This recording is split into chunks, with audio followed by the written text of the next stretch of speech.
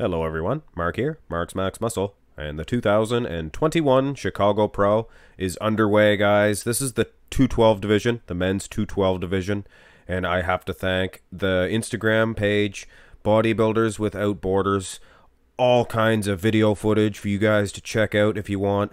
I just post these videos, or these pictures. I don't steal the video footage from him, but I did request for these pictures. And anyway, guys, this is your top four.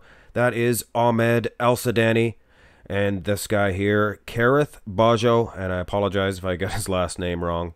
That is Keon Pearson, of course, and John Jewett. I'm definitely familiar with a couple of these guys, and Ahmed and Kareth, I believe this is the first time I've heard of them. Like I said before, guys, I want to cover 212. I would eventually like to cover all these divisions. But I mean, 212, men's classic, trying my hardest to get familiarized with all these guys. But anyway, guys, you can't really judge these ones. Let's run through the poses that I did have. And I could easily say that Ahmed is winning this one just from this picture. But I mean, a close picture might show a different story as far as conditioning is concerned. Hey, Keon looks good, the former champion. Like I said, run through the poses. And you can't really tell anything. Kareth looks good.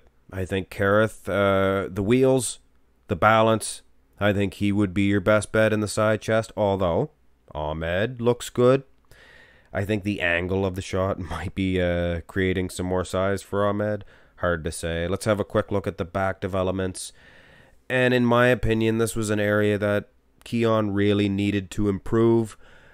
And when you look at this lineup, with all due respect to the champion, he's your Chicago Pro champion, is Keon Pearson, looks a little underwhelming in a shot like this. From what I can tell with conditioning as well as size. Go to the rear lat spread. Now Keon looks better in this one here.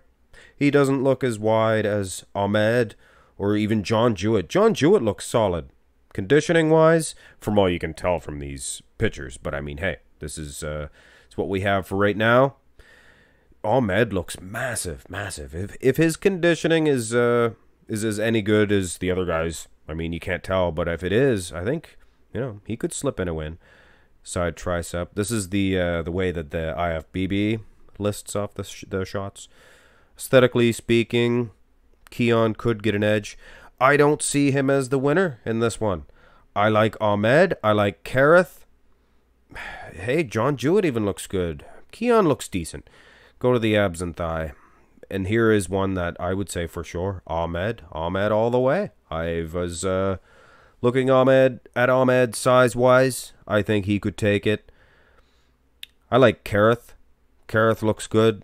Maybe not in this shot here. Keon, I don't know, guys. I think he's going to lose his title. John Jewett, he looks solid as well. Most muscular. To be honest, guys, I think the judges, with the way they have these guys placed, it looks like it's a Kareth and Keon Pearson matchup. But I don't know. I think things could change. I think they should put John Jewett there in the center. I think John Jewett will place first, to be honest, and I'm going to guess Kareth in second. And I can't put Keon fourth. You guys will get mad at me. That's how I feel. I believe that Ahmed El-Sadani looks pretty darn good.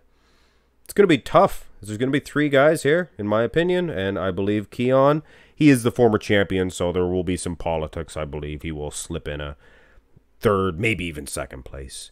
Anyway, guys, I will keep you up to date with the men's open and the winner of this division as well. Have a great day.